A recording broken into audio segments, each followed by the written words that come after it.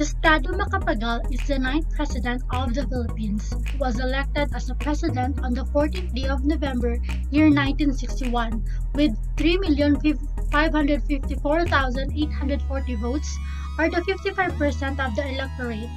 His inauguration was December 30, 1961, at Carino Grandstand, Manila, at the age of 51. Macapagal graduated from the University of the Philippines and University of Santo Tomas, both in Manila, after which he worked as a lawyer for the government. As a president, Macapagal worked to suppress graft and corruption and stimulate the Philippine economy. He introduced the country's first land reform law, placed the peso on the free currency exchange market, and liberalized foreign exchange and import control. The first contribution of President Diosdado Macapagal in the field of science and technology is that he signed a law to establish the Philippine Science High School in 1964 by the Republic Act RA 3661, or also known as the PSHS Charter. This charter mandates the PSHS to a secondary course with emphasis on subjects pertaining to service offered on a free scholarship basis, with the end in view of pertaining its students for a science career. The main goal is to unlock and develop the full potential and talent by its scholar students. The PSHS curriculum of special sciences enhances a compassion for the scholars to learn, which will inspire them to properly choose their future careers on science and technology, which will contribute on the development of our country.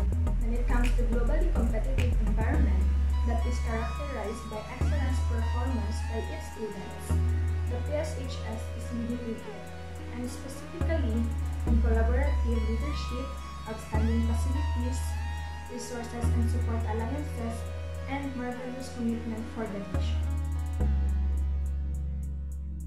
One of the important achievements in the field of science and technology under the administration of Diosdado Macapagal is the House Bill number 1810, which is an act promoting the growth of the biotechnology industry in the Philippines and for other countries. It helps shape the Philippines as a nation by developing novel products such as safer, more effective pharmaceutical, lesser capital-intensive crops, and lesser polluting industrial and agricultural production systems.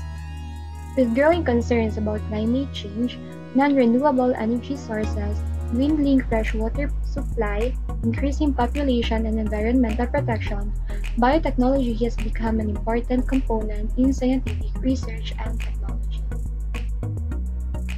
One of the contributions of Diosdado Macapagal is his works on graft and corruption to suppress it and to stimulate the Philippine economy. He placed the peso on free currency exchange markets, encouraged exports, passed the country's first land legislation, and sought to curb income tax evasion, particularly by the wealthiest families, which cost the treasury millions of pesos yearly.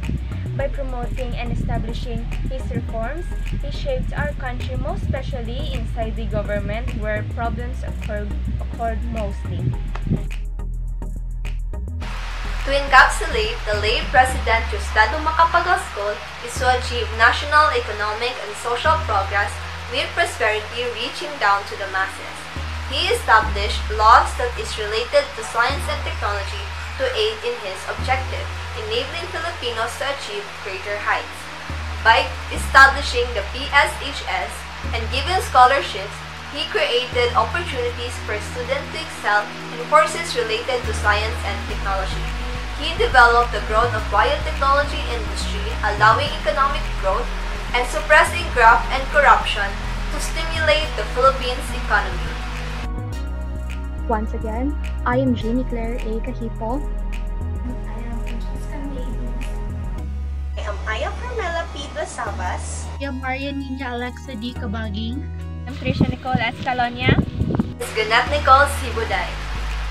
We are the Group 2.